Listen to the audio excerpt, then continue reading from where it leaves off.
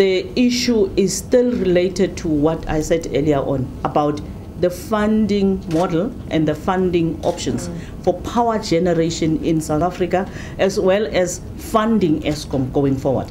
I did indicate that the working group that is to report to the Interministerial Committee is still working on the details thereof. And the outcome of the World Bank decision about the loan would have been one of the key areas for consideration.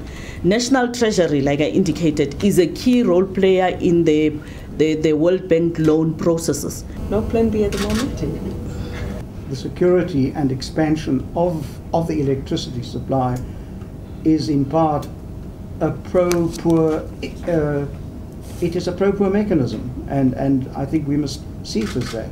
It's very important that those facilities are financed and expanded in a way that also gives access to those who have not yet had access to a power supply. I would just add that those who believe that the World Bank loan for Eskom is necessary would not be saying so strongly if they did not think that a failure to get it would be a serious setback.